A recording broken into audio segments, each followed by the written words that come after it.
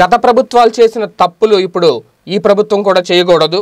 అలాగే గతంలో ప్రభుత్వం పేరుతో అప్పట్లో కొన్ని కమిటీలు వేసి ఎలా అయితే ప్రజలను మోసం చేశారో, ఎలా అయితే అవినీతి కార్యకలాపాలకు పాల్పడ్డారో అలాంటి మళ్ళీ రిపీట్ అవ్వకూడదు అనే ఉద్దేశంతో జగన్ గారి పరిపాలన కొనసాగుతుంది.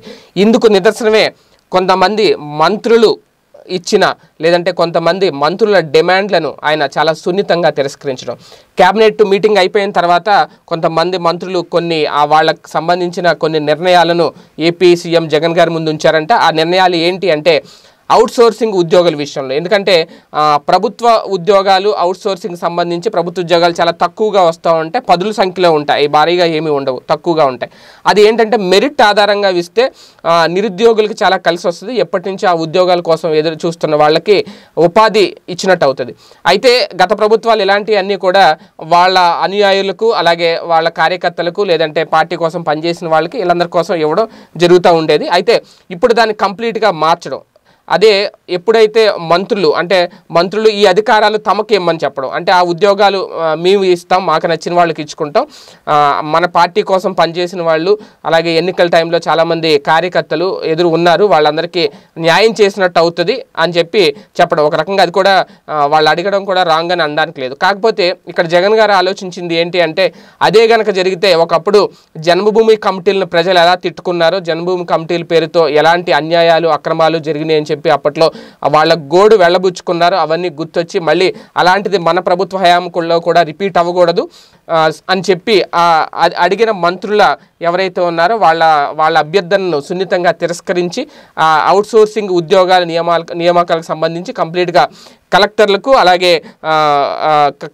దానికి సంబంధించిన కార్యదర్శులకు వదిలేద్దామని చెప్పడం, సంబంధిత కార్పొరేషన్స్ ఏవైతే ఉంటాయో వాళ్ళకే కంప్లీట్గా అధికారం ఇవ్వాలని చెప్పి జగన్ సూచించారు. అంటే ఇందులో మంత్రులకు ఎలాంటి సంబంధం ఉండదు. ఇక నుంచి కలెక్టర్లు లేదంటే ఆ కార్పొరేషన్ అధికారులు చూసుకుంటారు. అవుట్సోర్సింగ్ నియామకాలన్నీ పారదర్శకంగా జరగాలి, ఆ శాఖల వారీగా ఉద్యోగాలకు భర్తీ జరిగితేనే నిరుద్యోగులకు న్యాయం చేసినట్టు ఉంటుంది అని చెప్పి జగన్ నిర్ణయించడం.